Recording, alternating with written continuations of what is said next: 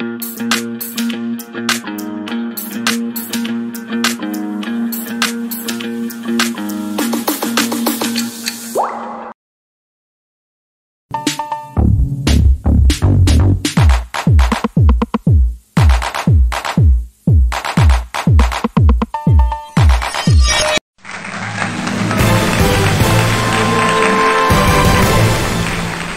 maze emyaka emeka nga sikola concert? 8. Mu myaka 8 ejo bayimbi bannange bonna bazze bakola concerts nze nga sikola. Well, that is Juliana Kanyomozi speaking about having a concert on the same date with the B2C boys. I'm coming up with the details. A very good morning, my friends in Kenya. How are you doing?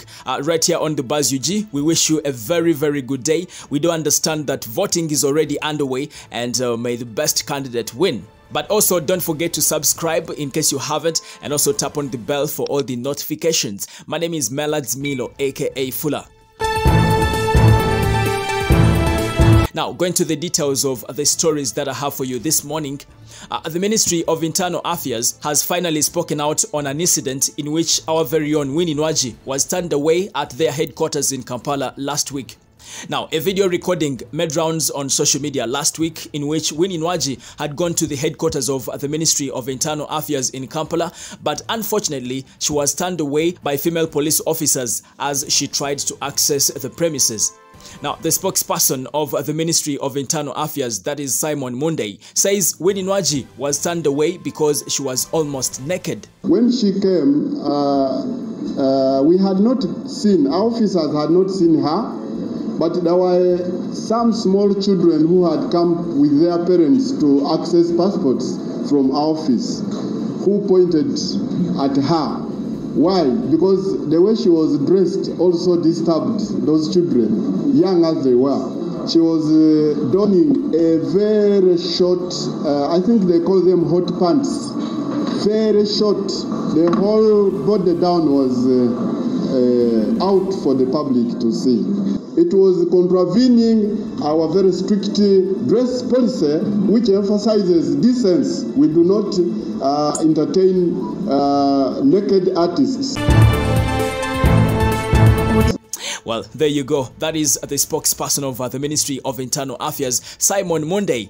However, ever since this incident happened, Winie Nwagi hasn't commented on this matter. Not even her record label, Swangs Avenue, has put up any statement about what happened. Well, I'll keep you posted in case they finally come out and say something about this matter that is trending so big time on social media.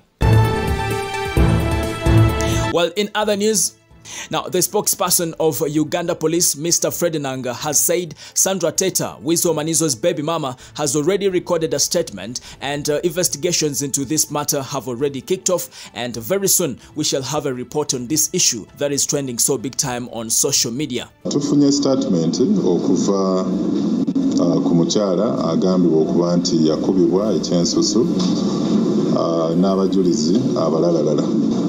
Naye mu kiseera kino tetusobola kufulumya alipoota nga okunoonyereza tekunnaba kuggumizibwa bulungi kukyagenda mu maaso. Well, in other news, Juliana Kanyomozi has finally commented about having a concert on the same date with the B2C boys. She was in an exclusive interview with Next Media, and she talked about a number of issues. For starters, Juliana Kanyomozi is going to have a concert at Kampala Serena Hotel, and that will be on the 19th this month. And I think the B2C boys will be at Freedom City, if I'm not mistaken. Now, Juliana Kanyomozi says she doesn't see why some people are putting up some kind of competition between herself and the B2C boys, and yet everyone has their own fans, and it's those fans to decide where to go. Kakati, by the way, the argument, simanyina gye yava kubanga it does not make sense for me. Munsi endala ogenda n'ovuga mu streets n'olaba billboard nga 3 nga wano waliwo Alicia Keys, eri wali Yaani, eri waliyo Manyani, ninga bonna bagenda kubeera mu town yemu on the same weekend. Nobody complains. Omanyi lwaki? Kubanga buli omu abeera alina bafaani be. Kyova olabanga ne bwe nakola sheeyo ne bagamba mbu era ataddewo ne Rema era bannange ffenna twafuna abantu. Kati ekyo kikugamba ki? Kitegeeza nti bafaani bajja kgenda we baagala okgenda. Nze ndabanga media ekintu kino ekifudde okubeera ekibi. ninga sichi musobola okubeera mwenna ne mukola show okwesa abanje nnyo naye musobola okubeera abayimbi nga babiri basatu ne mukola show within the same weekend on the same day buli omu n'amalako. It's not a competition, it's not even a fight. Nze I'm a fan of B2C. Yes, I'm a fan of B2C. I don't see myself ng'omuntu ababikirira nga ntaddewo show yange on the same date with them kubanga nabo balina abafaani baba babagala. Who I'm sure will go and see them, and by the way I wish them very well. I wish them good luck on that day and I hope they fill up that place. Concert eno ngenzo gikola mbadde maze emyaka emeka nga sikola concert 8 mu myaka 8 egyo bayimbi bannange bonna bazze bakola concerts nze nga sikola kati nkomyewo ntaddewo concert after 8 years and you're saying njikiriza abayimbi unless you want me to go away and never come back. Juliana also said nothing can threaten her music career. She says if she was to quit singing, it would have happened long time, but her love for music is what keeps her moving. No. Nze tewali tusobola kunnemesa kuyimba. My love for music is bigger than any challenge. It's bigger than even my personal challenges. I've been through a lot, things that could have taken me down, but I still came back and sang because my love for music is literally my lifeline. Juliana Kanyomozi also revealed that the toughest time she has faced in the recent years was when she lost her son Keron in 2014. She says it took a lot of counseling for her to be back in the music industry. Otherwise, she was almost given up on singing. Situations, we had a couple of them. Then those are the most recent one was, when nafirwa mwana wange. Ekyo kyo nali manyi kimmalawo. N'abantu bange bonna baali bamanyi awo sidda. It took a lot of counseling. Akitegeera n'okunconvincing okukomawo ebyokuyimba nga saagala njagala kubeera awo ntuula awo. Akitegeera. It was very, very, very difficult. Naye nebaza Katonda nti right now I'm sitting here and I actually have a concert coming. For me it's a miracle because I know what I've been through to get to this point. Well, there you go. That is Juliana Kanyomozi, one of the best singers Uganda has ever had in history. Now, in other news, Dr Chameleone has said President Museveni should also think about appreciating legendary musicians who have sold the country to the outside world.